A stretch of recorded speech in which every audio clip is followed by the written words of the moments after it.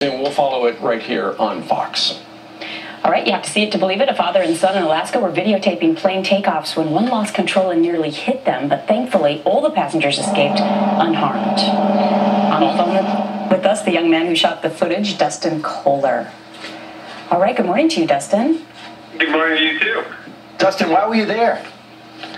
I was doing a project for my grandpa. He can't make it up here, and he loves seaplanes. Right. So I was videotaping seaplanes taking off and landing to make a DVD for him to send to him for Father's Day. Well, and I've watched the video, and it's there in Lake Hood in Anchorage. And Justin, didn't it dawn on you as you're watching this plane not getting off of the water for 30 or 40 seconds, didn't you think to yourself, wait a minute, he's running out of water right about here, maybe I should move?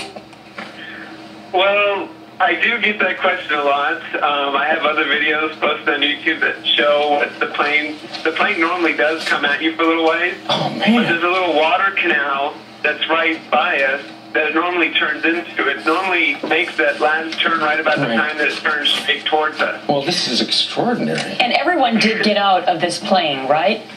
Yes, we were there. We were the first ones to the plane to help everybody out. Why do they think it went down? Overloaded?